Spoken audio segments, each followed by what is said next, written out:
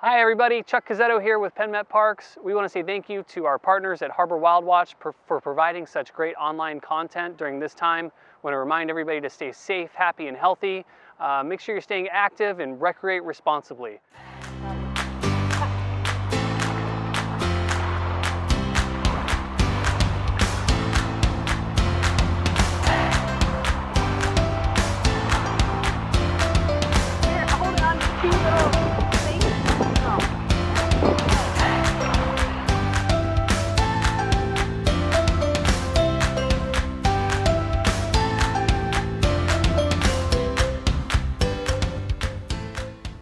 Once you're back at home with your seaweed, it's time to do some pressing.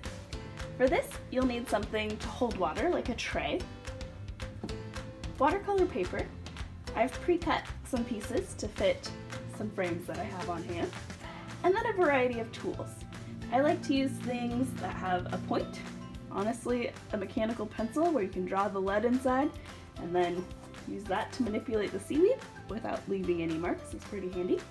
I'm also going to try a fork, maybe a screwdriver, maybe even whittled a chopstick. And then of course paintbrushes can be useful for those really filamentous branches to manipulate the seaweed and move it just how you like it. And then if you have any thick pieces of seaweed, a knife, or in my case an X-Acto knife, is pretty handy to chop away at some of the thicker bits, which will ensure that our seaweed presses nicely. Sometimes the hardest part about seaweed pressing is choosing which piece of seaweed you want to use. I'm going to start with a nice easy one. We're going to use this nice thick bladed chunk of red eyelet silk kelp. This thick blade is really easy to move around and manipulate, so I can really just lay it on my piece of paper, scooch it, layer it, fold it, and whenever you're satisfied with your composition, you can call it good. And we'll just go ahead and we'll set that off to the side. Grab a new piece of paper, and this time we're going to try some branchy sargassum. So you'll notice you can kind of lay that on our piece of paper. This is where I might, try and tease it out with a fork. Okay, I'm really partial to my mechanical pencil here. I'm going to start at the base, and I'm just going to kind of work my way up, arranging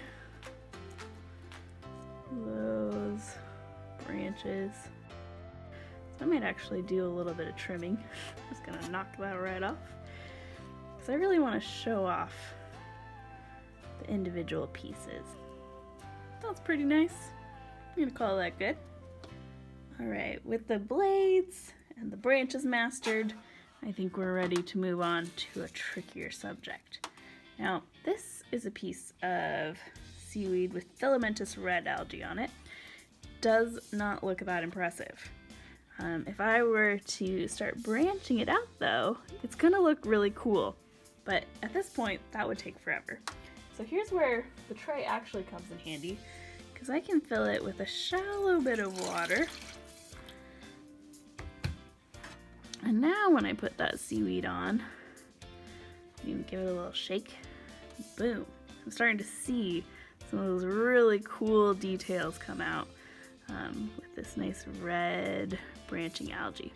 Now, I like to use a paintbrush with this really fine stuff, because I can kind of just basically pet the seaweed, move it around how I like it, and really demonstrate those cool branching patterns of this algae.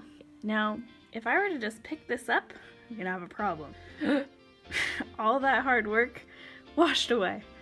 So we're gonna put our seaweed back in place, and before we pick it up, we're gonna kind of let the water slough off the sides, because we don't want all that hard work to just be washed away.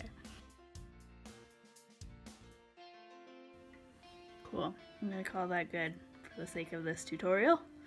Set that aside.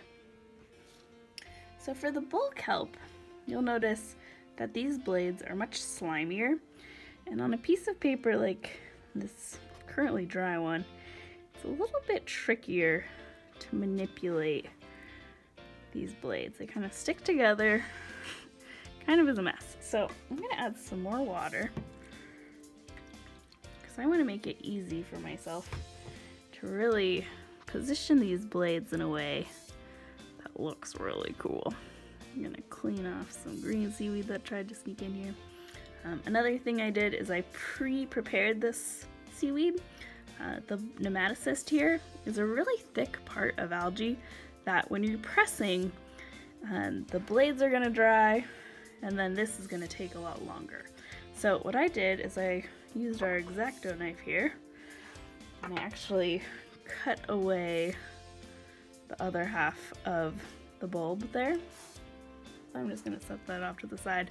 And this is gonna make it so that hopefully when we add something heavy to the top of the seaweed, this is gonna squish and it's gonna let it dry out a lot faster.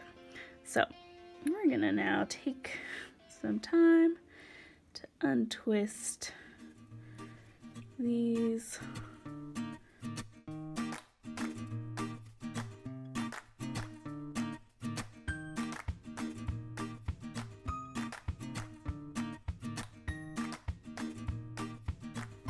Now that your seaweed's all laid out, it's time to do some pressing.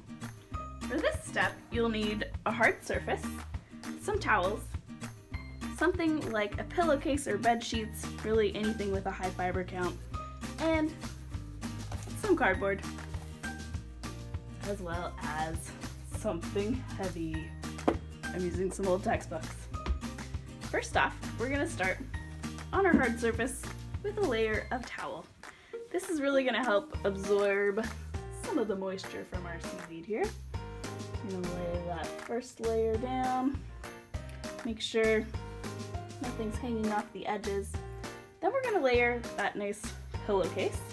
Because this fiber is pretty fine, it's not likely where a towel would stick to that seaweed and potentially pull it off the paper. This is less likely to do that, so a bed sheet, pillowcase, good chance to reduce, reuse. Lay that down. Next up, we're gonna do another layer of towel. Oh, got the Lisa Frank one, I love it. And then a piece of cardboard. From here, you're just gonna continue doing layers of towel, seaweed, bed sheet, towel, cardboard, until all your pieces are set out, good to go. And from here, we press.